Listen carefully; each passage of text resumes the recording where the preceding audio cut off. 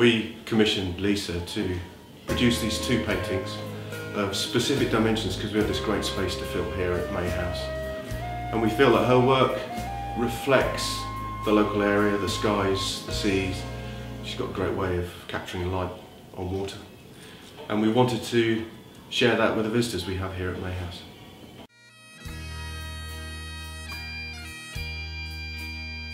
Haven House is a cottage that has stood here for 200 years. It used to be the harbour master's cottage, and he used to look out for and guide in all the ships in the fishing boom that happened well over 100 years ago. It's just perfect for me because I paint seascapes, and it's just an idyllic spot. Not always when the wind is blowing a gale out there, and when it is windy the house will shake. I get my inspiration from mainly nature and being outdoors. I'm just an outdoor girl, so I love being outdoors.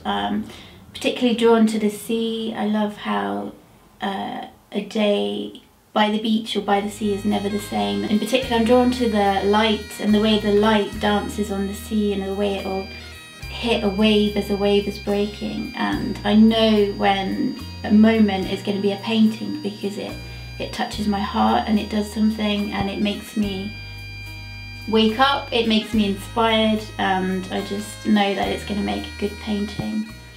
Other things that I'm drawn to are forests, but it's always the light, it's always the way the light is maybe hitting the leaves or the way it'll penetrate through to the forest floor. Fairy stories, I love how you can go to a castle and it's full of myths and legends. So my paintings have now gone all around the world, which I just feel so blessed about and so lucky that I've had some good clients and some good commissions, and lots of commissions actually. I was still in Brighton. I had our local MP, he's actually still in Parliament, commissioned me for a piece that he wanted to put in his office in the Houses of Parliament. So that now sits in the Houses of Parliament, that painting. I was commissioned by the British Legion to do a painting for Prince Charles to commemorate 60 years since he first arrived in Caithness. So again, amazing opportunity. They gave me a brief of, they wanted the royal yacht and they wanted it at Warwick Pier, which is where he first arrived in Caithness. But other than that, I was given free rein to produce this image for him. And I got to meet him at Bay Church. I shook his hand and he seemed delighted with the painting, and it now actually hangs in the Castle of May, which is his residence when he comes to Caithness. It's where he stays. Tommy the assistant, and I go out in all weathers and we're gathering inspiration. I mean, the joys of having a dog is that you have to go out no matter what, and Tommy's used to it, but I drag him out and we'll go and we'll be out in the wind, we'll go and stand on cliffs, and it's just inspiring to be that close to nature. And I think that feeling comes across in my paintings as well, as the wildness of the weather and the rawness of it as well. It's just, you know, elementary is that feeling of just being exposed, but how nature can rip you or pull you back to yourself.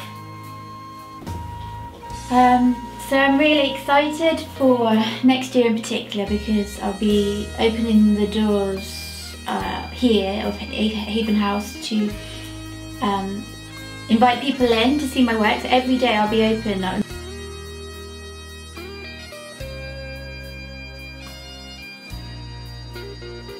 There's many ways that you can own a piece of Haven House art. So if you don't actually manage to make it up and visit me here in the house, you have a website which you can buy my paintings direct, but you can also contact me for commissions.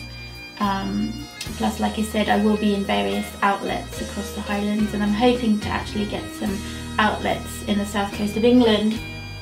So this is me now, and I'm sitting here and I'm living my dream. I'm doing what I feel I'm meant to do, and I just couldn't be happier. And I know that it's been a struggle to get here. It's been hard. It's not easy. If you follow your path, you will meet resistance. Not everybody's going to understand what you're doing because it's not their path. But I would just say keep going, keep following your dreams. And for me, I could not deny, I could not deny the calling that this was what I was meant to be doing. And now every day gets easier. I think the hardest bit will be at the beginning when you first step out, because it's all unknown and it's difficult, but it's worth every step because you become more fulfilled and you become happier. And that means when you're happier, you're able to give back to others and light the way for others to then step out and follow their path as well.